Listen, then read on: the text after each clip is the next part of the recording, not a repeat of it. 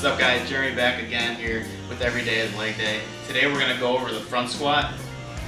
The front squat is different. As you guessed it, you're holding the bar in the front of your body. This is going to force you to keep your body upright and put all the weight on your quads. It's a really good quad builder to be able to create more leg drive and build bigger quads.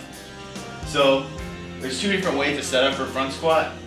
The first way, the more conventional way, cross your arms like this. You're going to want the bar sitting in the notch between your front delt and your traps and your clavicle. Again, underneath the bar, hands together on this part right here, cross them.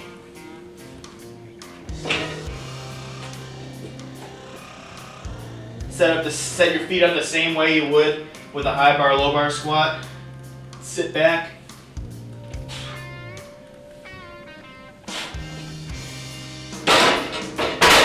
Notice how I had to keep my torso upright a little bit more as opposed to leaning forward in order to support the weight. The bar is going to want to pull you forward, so it's important that you squeeze your shoulder blades together to keep yourself upright. So that's one way to do it. The other way, a little more difficult. If you have the wrist mobility, I suggest it. I get up underneath the bar. This is Olympic style front squat. Take 2 to 3 fingers, wrap them underneath the bar. Try to get your elbows up, touch the ceiling. Step out. When I'm going up, I have my elbows towards the ceiling.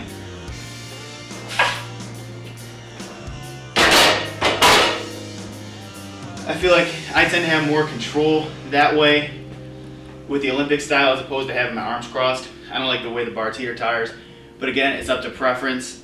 Either way, you're gonna get a great exercise to build the quads, build up our back strength, which is also gonna help you on your deadlifts. Check them out.